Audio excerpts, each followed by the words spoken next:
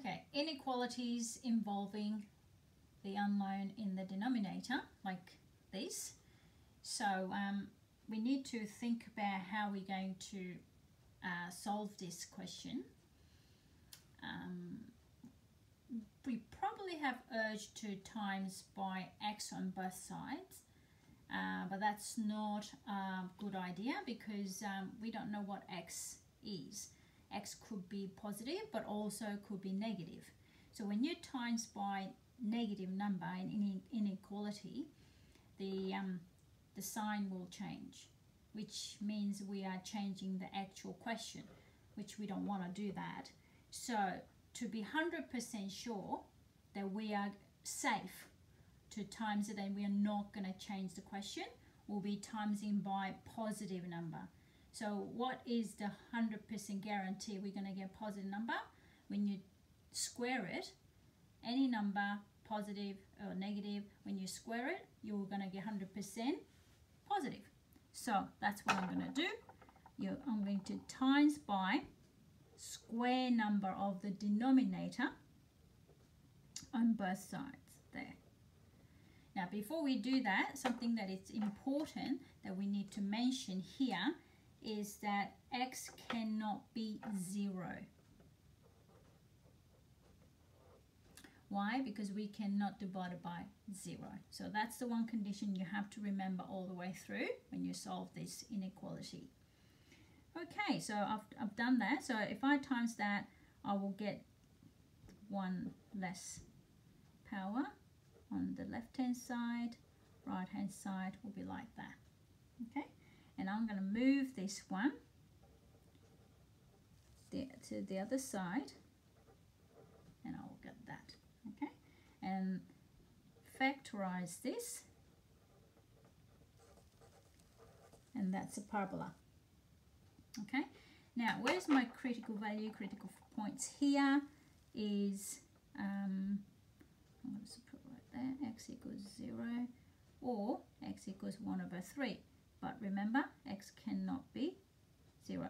But it doesn't really matter here because the whole thing is a less than 3. So, which means it's going to be open circle when we have to sketch it. Now, there's two ways of showing or finding a x set of x values. Because it's inequality, you're not going to get 1 or 2 equal x values. It's going to be set of x values. Now, one way is parabola, sketching a parabola graph, and then the other one will be number line.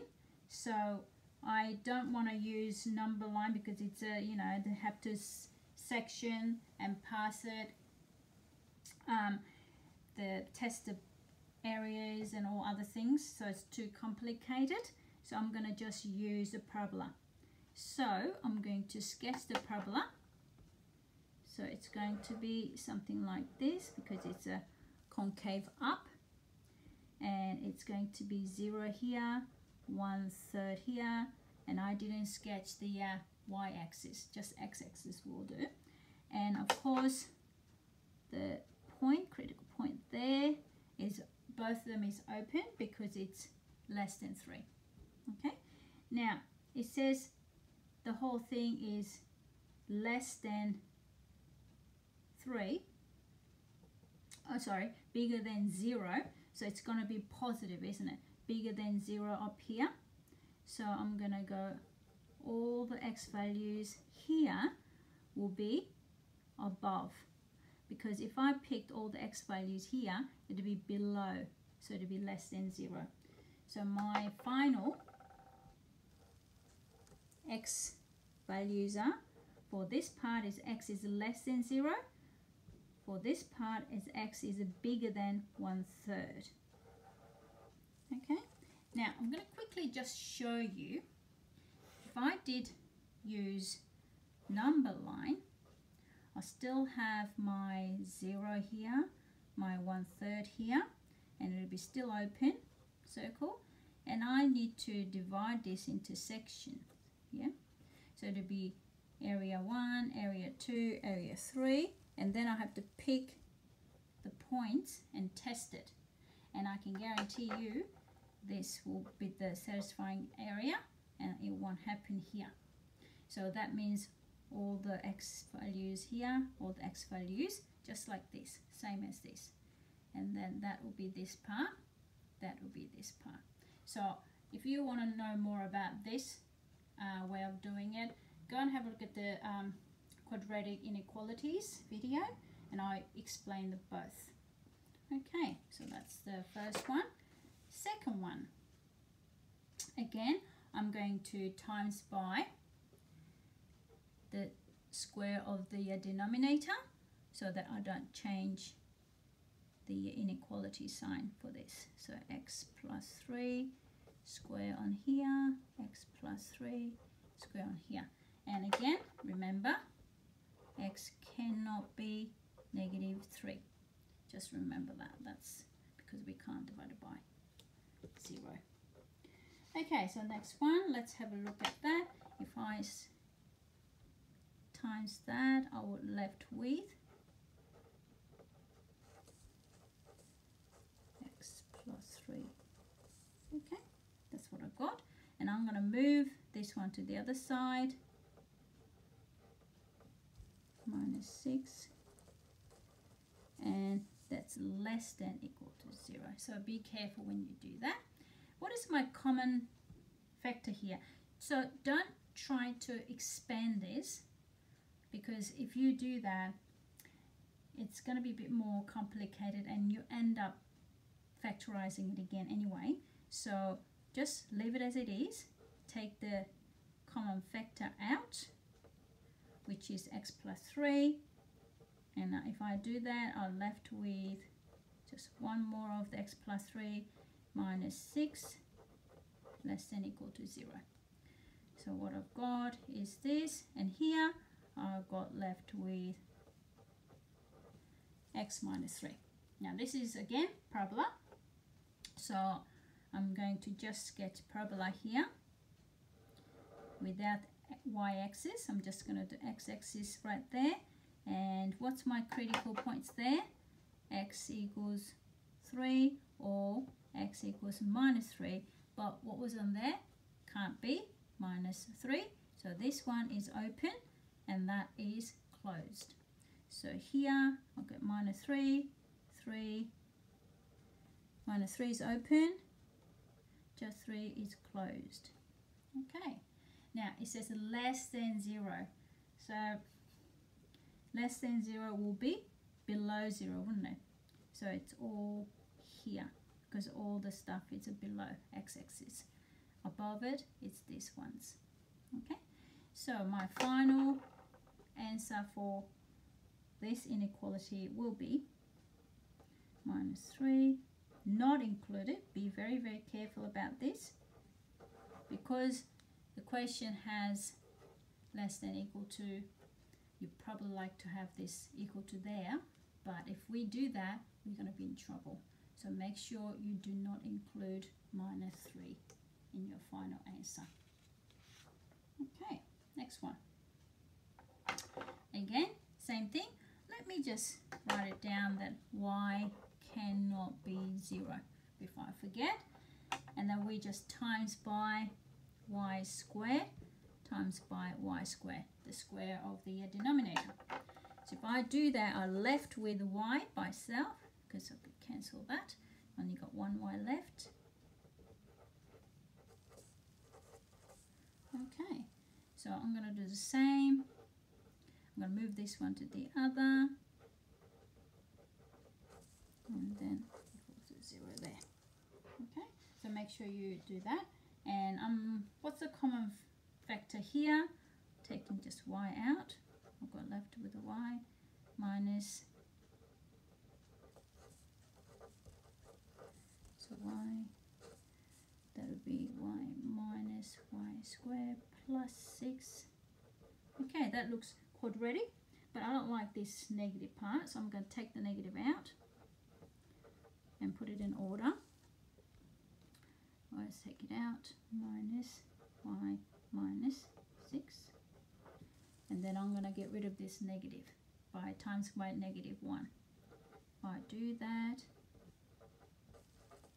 only thing will change will be this sign, because I times by negative 1. Okay, just be careful with that. And then what did I do? I'm just going to factorize this.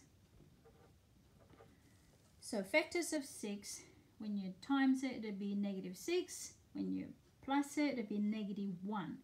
So that just gives me an idea of 2 and 3. And the bigger number should be negative because the middle one is negative plus.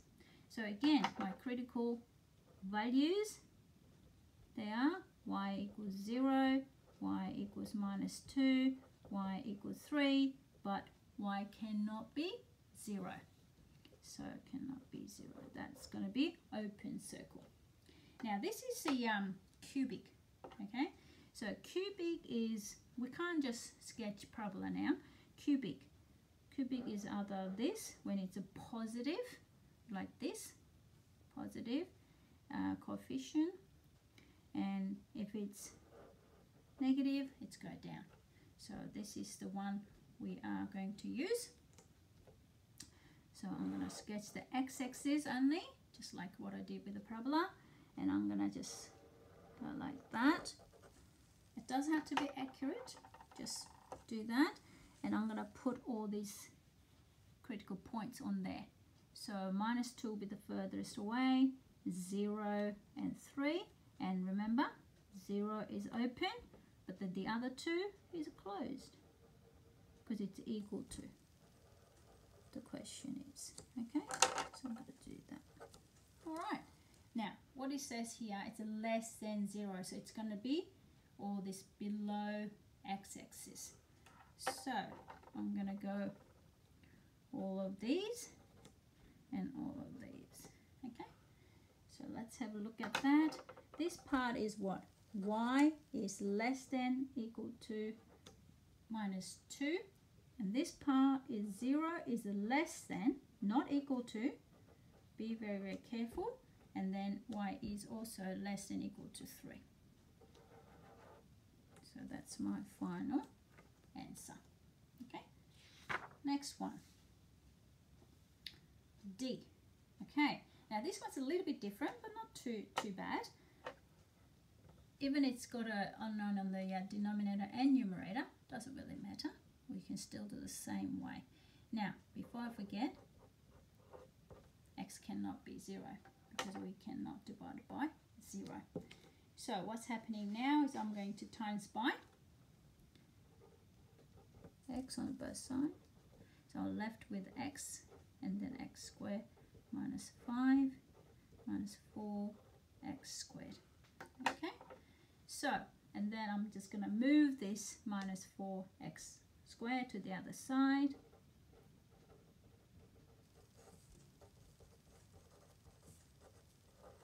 Okay, and then I'm taking x out, common factor out, and I've got left with what? X squared minus 5 plus 4x, isn't it? Because I'm taking x out. Now that's quadratic, so I'm just going to put it in order because it just looks nice and easy. And I'm going to factorize this because it's a monic, it's easier. So 5 is a prime number, 1 and 5, easy. And when you add it together, it's going to be 4. But when you times it, it'll be minus 5. So a bigger number goes to the same as the middle, and you have to take it away. So that's again cubic with what? Going up and down. And my critical points or value is x equals 0, x equals 1, x equals minus 5, but x cannot be 0, but then doesn't really matter, isn't it? Because they all are not included. Okay, so just be careful. So I'm going to sketch this now. X value.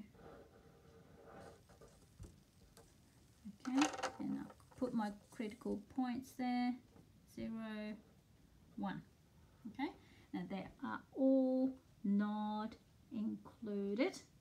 Okay, now it's less than 0, so it's a below x-axis. So all the below x-axis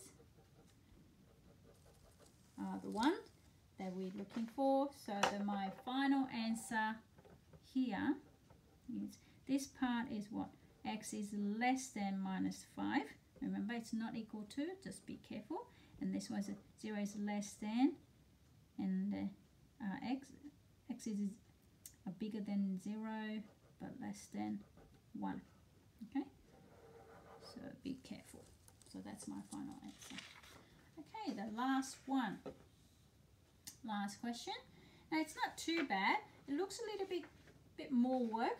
Yes, you're right. It is more work, but it's not too bad. So before I forget, x cannot be 1. Okay? Oh, sorry, minus 1. So that's done. And then times by square of the denominator, so that we don't change the inequality sign. So when I do that, I've got left with 2x, x minus 4 times 1 of that, whatever it's left, and then 7 times x minus 1 squared. So that's what I've got left. Okay, let's move this one to the other. So 7x minus 1 squared minus 2x, x minus 4, x minus 1 is bigger than or equal to 0. What's my common factor here? I'm going to get x minus 1 out, and the rest goes inside, minus 2x, x minus 4. Okay, so that's, hopefully you're following what I'm doing. So let's tie it up inside these brackets. So I'm going to make it into round one. So if it's what's going to be, I'm going to put it on the top here. So it'll be 7x minus 7 minus 2x squared plus 8x. Okay. So I've got minus 2x squared plus 15x plus a minus 7. But I don't like negative, so I'm going to take negative out. So I've got 2x squared minus 15x plus 7, like that. Okay. Now this one is not mnemonic, so what I'm going to do, what's that when you times it together? 14. The factors of 14 that will give me, when you add a 15, that will be what? Minus 1 and minus 14. Okay, so what I'm going to do right now is, before I do all that, I'm going to get rid of the negative before I forget. So be very careful that I changed. And then I'm going to separate this minus 15 into minus x minus 14x plus 7. Okay, so I just separate that. Okay, so x minus 1, and I'm going to do factorizing by grouping. So I'm going to go x brackets 2x minus 1 minus 7. I'll get 2x minus 1. Hopefully you understood what I've done. So that's my common factor here. So in here, I'll go 2x minus 1, that's my common factor, and then I'm going to put this together, x minus 7 is less than or equal to 0. Okay,